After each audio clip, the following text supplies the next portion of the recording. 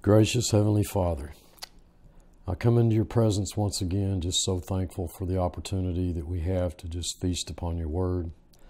I ask that you would filter out all of the nonsense, all of that which is not of you, and just seal to our hearts the truth of your word, that we might grow in grace and knowledge of you. For it's in Christ's name I pray. Amen. Hi, this is Steve at blessedhopeforever.com. We've been studying together in the book of Revelation. We just started it, I believe, just a few days ago, and we're right in the middle of an election. And I am absolutely positive that God has determined the outcome of it. So we're going to continue on in this most, and I can't even think of the word. How do you describe the book of Revelation? I think there are many who believe that we're now studying the book of Revelation, so we're going to know all that it means. And I don't want to disappoint you folks, but that's not going to be the case. This book has no doubt produced millions of debates and arguments and different viewpoints. And folks, I want to be very careful. I don't want to pick on people who disagree with me. I don't want you all being mad at me because I don't believe what you believe. We can disagree on what I think these verses might mean, and we can stay friends.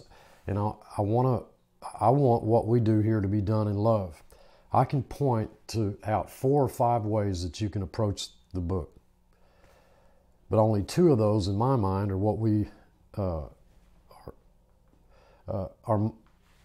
they're what I would call conservative theology, and preterism being one, and the other dispensationalism or futurism, which is my view, the more conservative view. And as we go through this study, I'd like to avoid trying to tell you that, well, this is exactly what this means. To be dogmatic about certain things. Now, if you think that you're going to walk away from here and know exactly what all of this scripture means, I mean, you're just going to be sorely disappointed. But I will try and present it the best that I can, looking at the text, strictly looking at the text, as we've done in every one of our previous Bible studies, verse-by-verse studies. Now, as I pointed out last week, the text says it's the revelation of Jesus Christ. That's an objective genitive. It's Christ's revelation. I read in 1 Corinthians 1, verse 6, even as the testimony of Christ was confirmed in you, so that you come behind in no gift, waiting for the revelation of our Lord Jesus Christ. Same construction, same thing that you have here in the book of Revelation. Same phrase, precisely the same construction, sentence construction. In 1 Peter 1:13,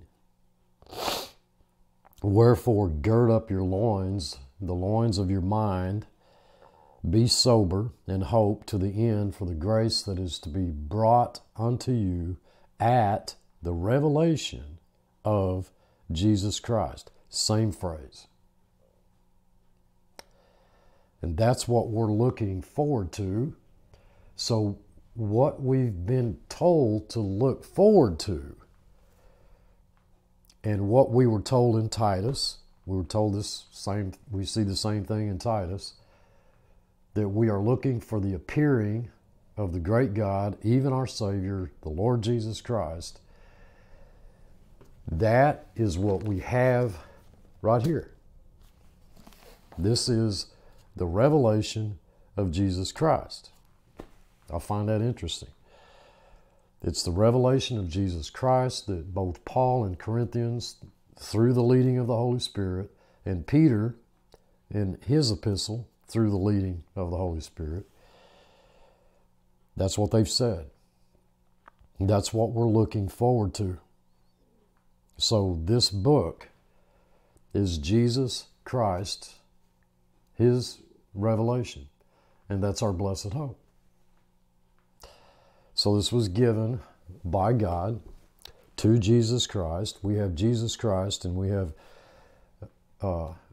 God here. And we see His deity through this study to show unto His servants things which must shortly come to pass. And He sent and signified it by His messenger or His angel unto His servant, John. Well, He doesn't call us servants. We serve God, but He doesn't call us servants. He calls us sons. And we're going to find as we go through this book that there's a tremendous amount of Old Testament reference, as I pointed out in the introduction. And it would be a very easy thing to say that this is a Jewish book. And that statement has been made by many others who have spent years studying this book, many more years than I have. And I have to agree that there's a lot of it that's in this book that's Jewish in character. You can't not see that. There's over 400 Old Testament references in 22 chapters. That's 20 per chapter. In the very first verse, we're told that this book is essentially for Israel or the Jew, and He's going to show them in the revelation of Jesus Christ those things which are quickly going to come to pass. I believe that we are, from the very beginning of our study here, the very outset, we're looking at ourselves being gone. Now that's the view that I hold. And now something is going to happen quickly. And whenever it starts, it's going to happen in a hurry. It must happen.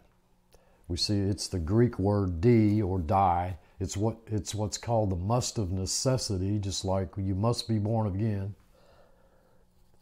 not the must of obligation. Such as I must pay my taxes. It has to happen because God has decreed it. In other words, the very first verse impresses upon us the fact that whatever we're going to read in the rest of this book is certain. It's been decreed by God. It's been determined by God. It has to happen. It must happen. And it must happen quickly. Meaning that whenever God decides this starts, it's going to end in a hurry.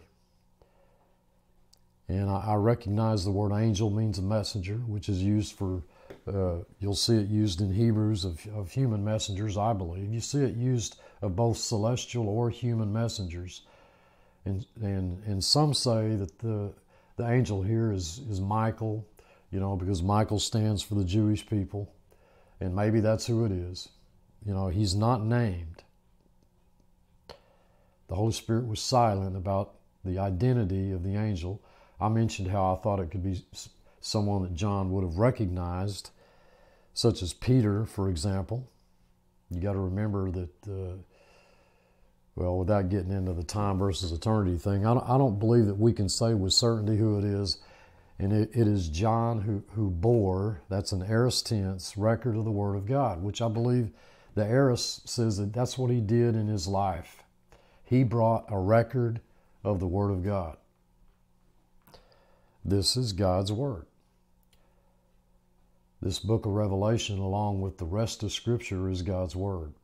That's what this book is. It's the record of God's Word in the testimony of Jesus Christ and the things that were revealed to John. So it could be impressing on us that the fact that the one God is using to write this book, John, is in fact John, who at that time bore witness of Jesus Christ. Blessed are they who read, hear, and keep the words of this prophecy.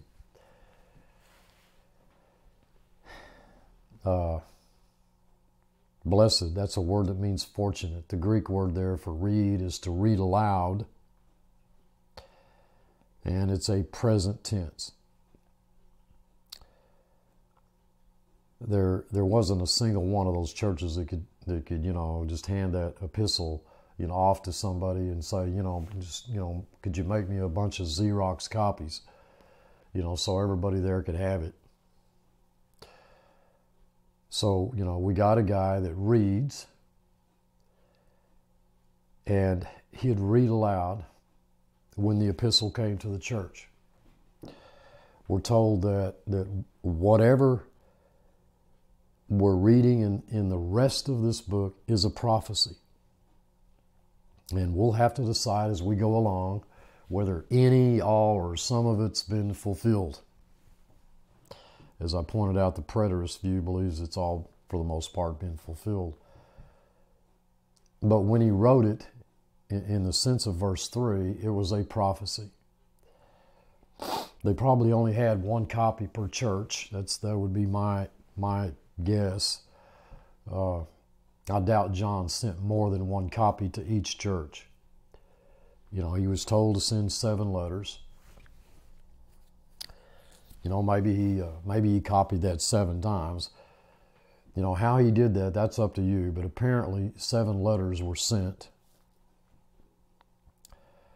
Or maybe 1 letter was sent to Ephesus, and then it was transferred to the next church, and then to the next church, and they just passed it along. Maybe this thing was just 1 letter transferred among the 7 churches. I don't know. But whatever it was, when he wrote it, it was prophecy. And we're going to look at that as we go along. But not only are they fortunate if they hear it, they read it and hear it, but if they guard it, the word is keep. The word keep there means guard, and it's a plural word. That means they guarded those things which were written. Now that's an interesting Greek expression because it's a perfect passive. It is exactly the expression used of the other scripture.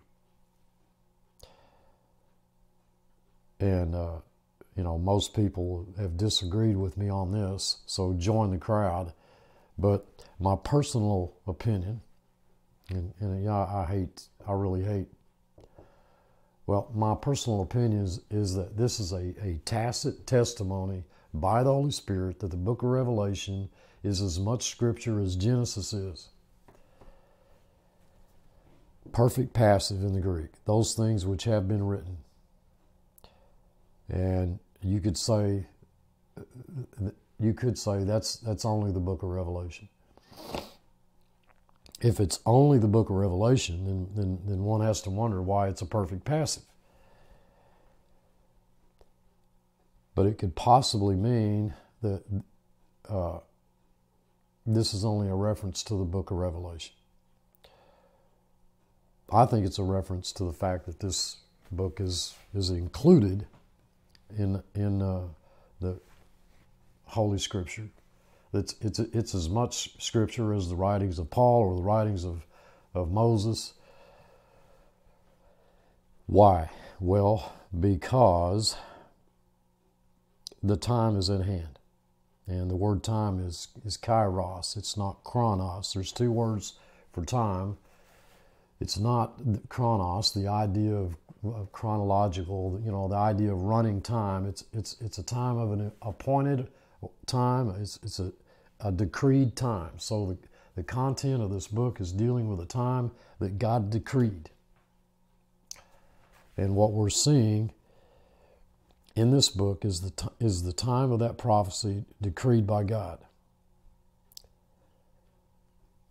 What I'm saying here is that I believe this book deals with that decreed time of God's dealing with Israel and the inhabitants of the earth. That's what I believe.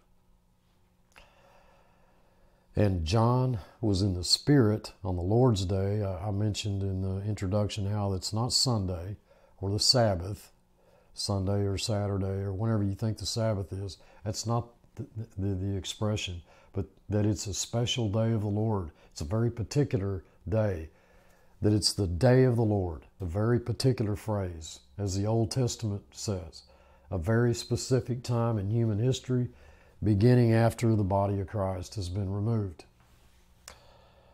And it's referred to over and over and over again in the Old Testament. That's what I think it's saying. That John was in the Spirit on the Lord's Day. And that's future. That's yet future for us. And I think that is the basis for what John is about to say to the 7 churches. And now it's interesting that in Acts chapter 7, we're told that Moses was in the church in the wilderness. Okay? Same word. So once again, it appears Jewish in character. And folks, we can argue all day long about the meaning of the word church here. You know, means congregation, assembly.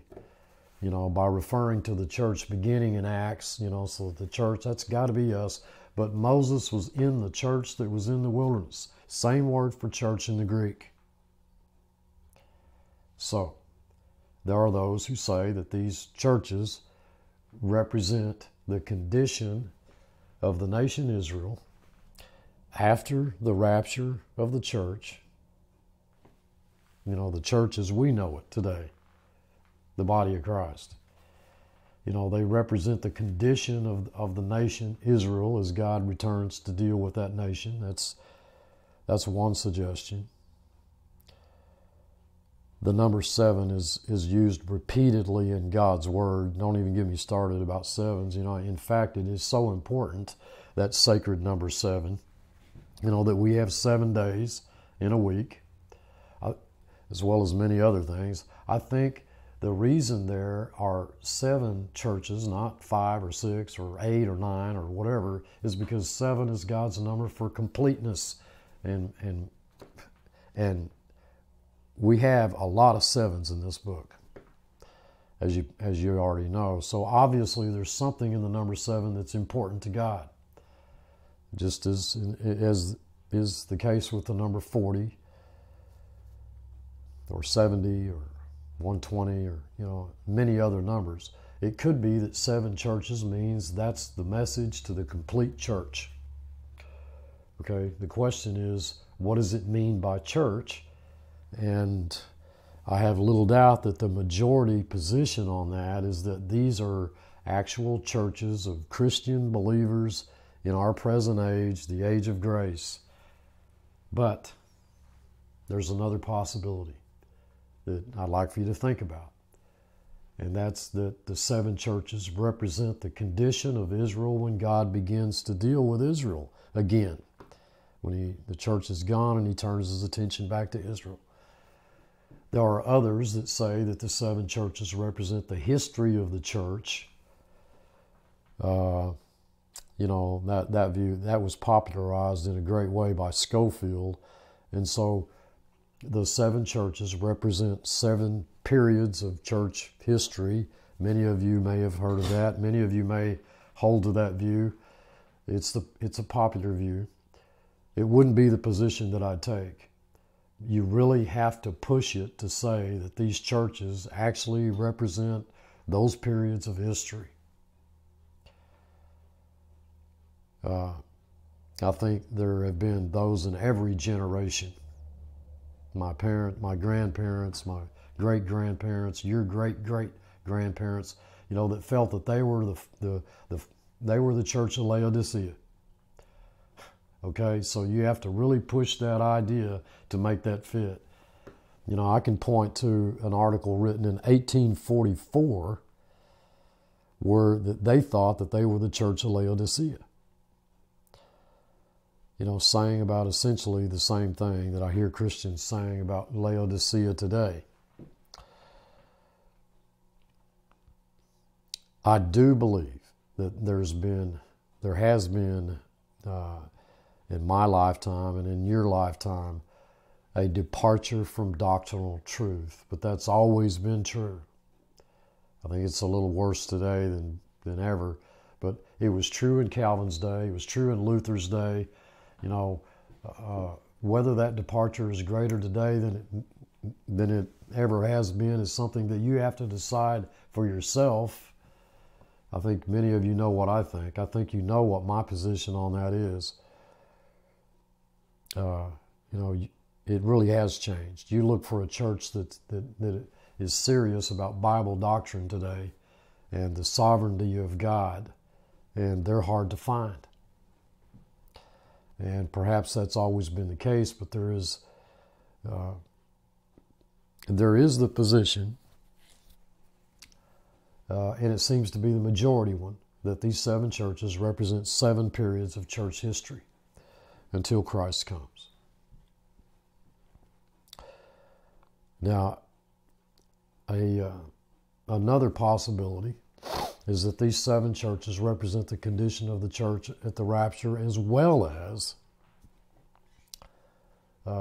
tribulation period saints when Christ comes, since there's really not any real space of time in between.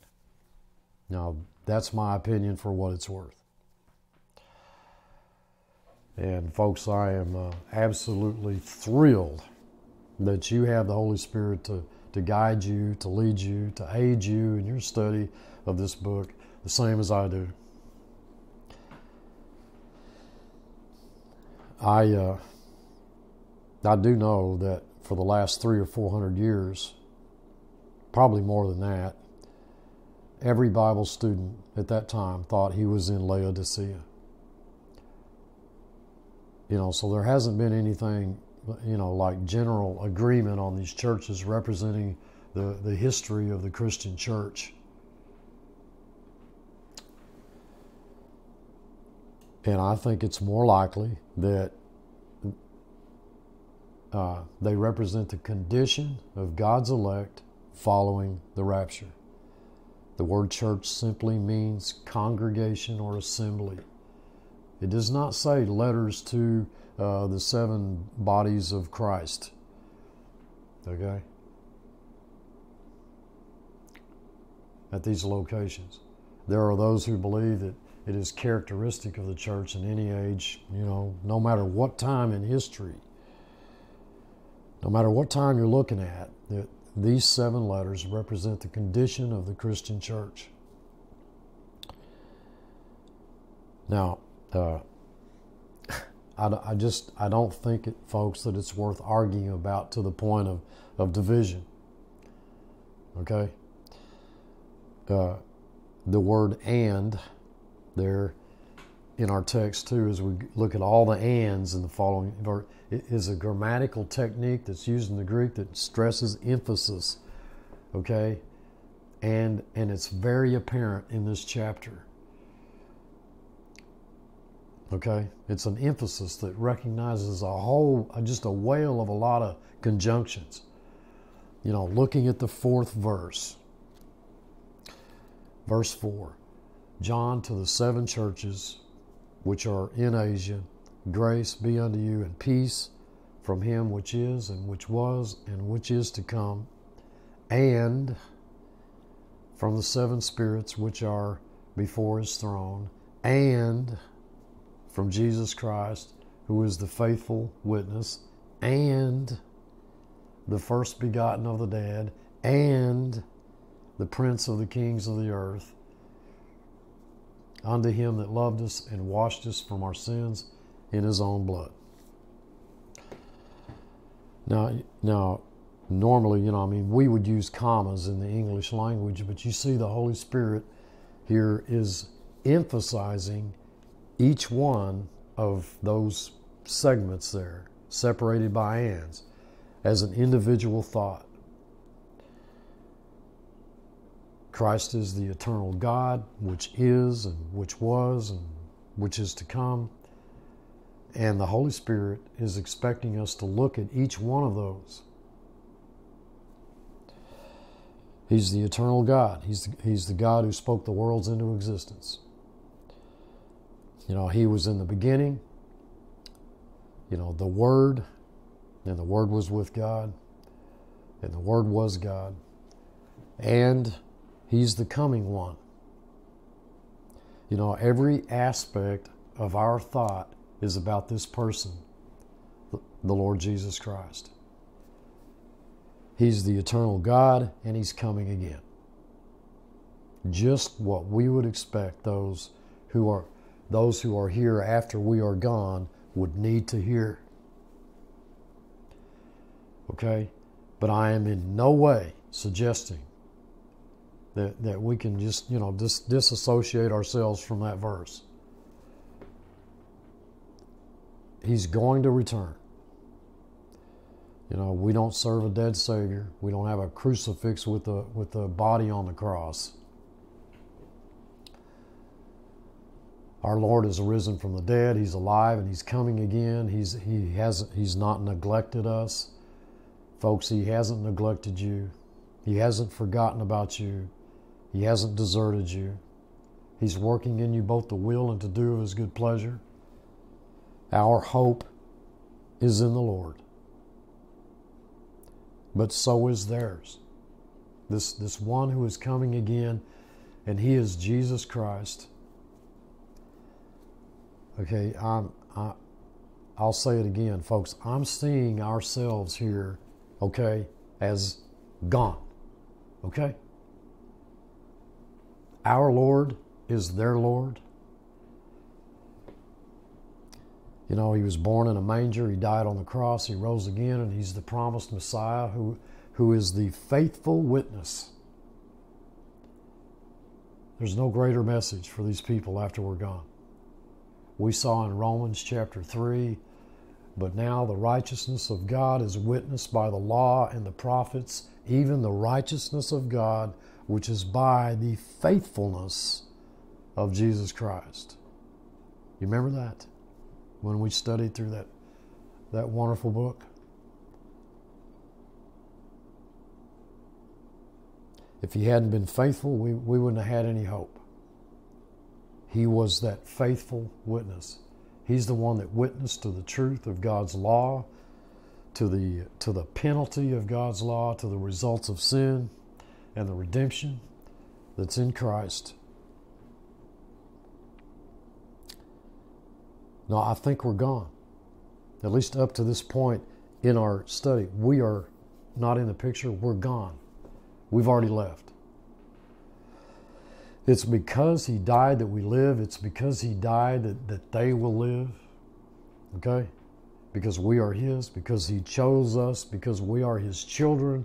He's the faithful witness. There's application there for us as well. And He's the first begotten from the dead. He's the first one to rise from the dead, who didn't die. There were resurrections from the dead, but those people died again. He's the prince of the kings of the earth. He's the one that rules. It's a present tense. He's presently ruling. We've been washed. The word in the Greek is loosed, believe it or not, and I think both concepts are true. You Greek students, take a look at the word. It's loosed. The Lord Jesus Christ loosed us from sin by His blood. My problem over the years in talking with Christians is most of them don't seem to comprehend that God has loosed us from all our sin, or that they've been washed from all their sin. You know, when He says that He forgave us all our sin, did He? Do you think He lied? You have one verse of Scripture in the context of fellowship. The context is fellowship, saying that if we confess our sins, He's faithful and just to forgive us of our sin. It has to do with our fellowship with Him, our walk. When in Ephesians, He forgave you of all sin, and in Colossians, He forgave you of all trespasses, and fewer Christians seem to care about those verses. Oh, they know 1 John 1:9, but they don't seem to care about these other verses. But see, I'm not supposed to tell y'all that, okay? Because if I do, then we run the risk that most of you are just going to go run out and say, well, that's great news. That's absolutely fabulous news, okay? We can now just sin all we want. And it doesn't make any difference because it's all forgiven. Well, the truth of the matter is, folks, it is. What is not true is that it doesn't make any difference. Oh, it doesn't make any difference in the payment that Christ made. Not in the truth that you're fully, completely, totally forgiven. But in your relationship and your walk with Him, it does make a difference. My personal opinion is that if you know the Lord and you love Him, there is not a single one of you who wants to go out and sin all that you want. You know, I'm already sinning more than what I want. Of course, you do sin to be sure, but you don't want to. But if any of you are out there are trying not to sin and trying to live a good life because you think that's something that you got to do, I feel sorry for you. I do. I feel sorry for you. But if you're trying to live for Him because you love Him, that's wonderful. The expression "in His blood" means substitutionary, in our place. And hath made us kings and priests unto God and His Father. Now, okay, well, the problem with that is that it's a direct quote from Exodus 19:6. And it's one of the reasons that people have suggested that we're looking here, what we're looking at here is we're looking at a Jewish church, because to suggest that we are kings and priests, you know, really it should have been based on it, or 1 Peter or 2 Peter, which, you know, the Holy Spirit could have mentioned here, okay, but He doesn't. You know, it seems to be more a Jewish expression than it does a church expression. And so there are those who say, you know, that this does not apply to members of the body of Christ, but to the nation Israel. Folks, I just need I need you to think about all these different views. I do believe there's an application for us as members of the body of Christ, just as there are many truths for Israel for which we make application. Kind of goes both ways. You know, such as He was wounded for our transgressions. Well, clearly the context is Israel, but do you follow what I'm saying?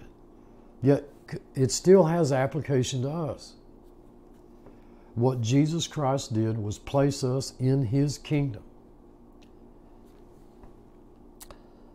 And to Him be glory, dominion, forever and ever. Amen. There's two words, as far as I know. They're very common in any known language, at least in every known modern language. There's two words that are really common, and that's amen and hallelujah. You know, those are words both the church and Israel would understand. You know, I remember hearing back in my Bible college days how about a Bible conference where somebody was holding a Bible conference, and they had assigned two people to each hotel room, and two people that was chosen off the list of the attendees wound up in a motel room. And one of them spoke Chinese, I believe, and the other spoke Russian, and they couldn't begin to understand each other. And they looked at each other for a few moments, and one of them said amen, and the other one said hallelujah.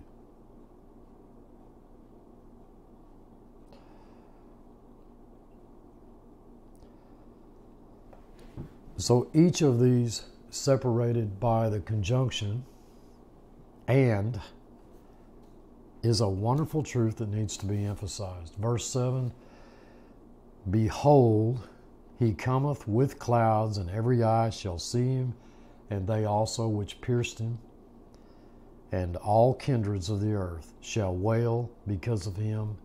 Even so, amen. And once again, folks, once again, many take this as evidence that this is the Jewish church. I mean, clearly that is not a reference to the rapture. And most of you know that I'm pre-trib. You may have stumbled on this video and not be pre-trib. It's possible. That every eye will see him. There is a reference to from Zechariah, which are pierced is a reference from Zechariah. The other is Daniel, chapter 7. They wail because of him. I mean, folks, that is clearly our Lord's second coming, without a doubt. Okay? And you know, there are just great numbers of people who say, well, yes, okay, yeah, all that's true, you know, except there's only one coming. You know, and the reference in 1 Thessalonians chapter 4 is the same coming that's in it's in 1 Corinthians chapter 15 and Revelation chapter 1, you know, where we're at right here, verse 7, and then later on in the 19th chapter, you know, it's all just one coming. And folks, I can't settle that question for you. I can simply tell you that when I look at all the evidence, and I've spent 40 years doing it, I do believe that there is a removal of the body of Christ, and then there is a return of Christ in glory to establish rule and reign over the earth. He already rules and reigns over the earth, but there's a time in which he will return and rule bodily after the second coming, or at the second coming. And his reign will be over people who, if you cut them, they'll bleed. They're not a raptured, glorified body type people.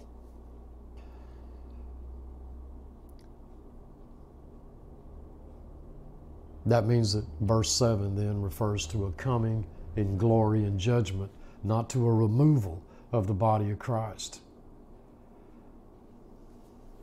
And to me, it only makes sense that statement is made here to the letter to the churches if the rapture has already occurred. If what we are looking at is the church after the rapture, which would make it essentially Jewish in a sense, then there's no problem with verse 7, you know, to one that believes that there are two comings. But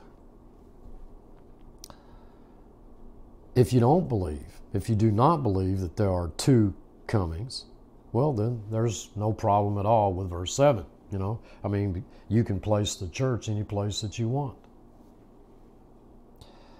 I think you know, most of you, at least most of you do, you know what I believe. And so I just ask you to think about it. I ask you to think about these things.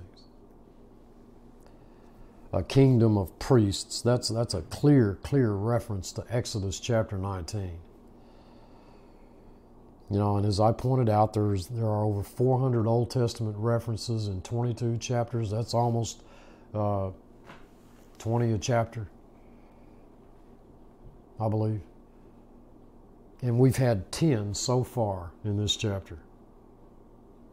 If that's a reference to a Jewish church, and this coming is after the rapture, then all of that fits. I don't know why Christians would insist upon being here, right? You know, if the text seems to indicate that we're not. And I know that there's got to be somebody sitting out there saying, well, tell us which one it is. I think you know what I think, folks. I think you know what I think. But you have to decide that for yourself. I am Alpha and Omega. There's no and in between Alpha and Omega, beginning and the end in the original text. We see so the two thoughts are connected. In Genesis we see the fall of man, and in Revelation we see man risen. In Genesis we see the entrance of sin. In Revelation we see the doing away with sin, and you can go on and on and on. I think about 40 some odd corollaries have been made between the revelation that completes the story that began in the book of Genesis. We have the expression, the Almighty God. Almighty. He's the God that thundered the law from Mount Sinai. He's the God that spoke the worlds into existence. He's the God that holds all things together and will someday loose those elements. And He's the God who became your kinsman, Redeemer. He's the God who died in your place. And in what state does Israel exist today? Unbelief. Unbelief. I believe this book is a revelation of, a testimony of Christ, a witness of Christ, primarily, first and foremost, to His people after we've been removed from the scene, and that the picture that we see of John witnessing these things firsthand is proof that we, the body of Christ, are there with Him before the throne. We'll see that later on in the text. And I believe the doxology of Jude 1 is the last direct address to us, the body of Christ. Folks, look at it. All right? I find it very interesting. We see a call to persevere. Okay? And in the doxology, we read in the doxology, we read something very, now to Him who is able to keep you from stumbling and to present you faultless before the presence of His glory with exceeding joy, to God our Savior, who alone is wise, be glory and majesty, dominion and power, both now and forever. Amen. And we get into the book of Revelation, folks, and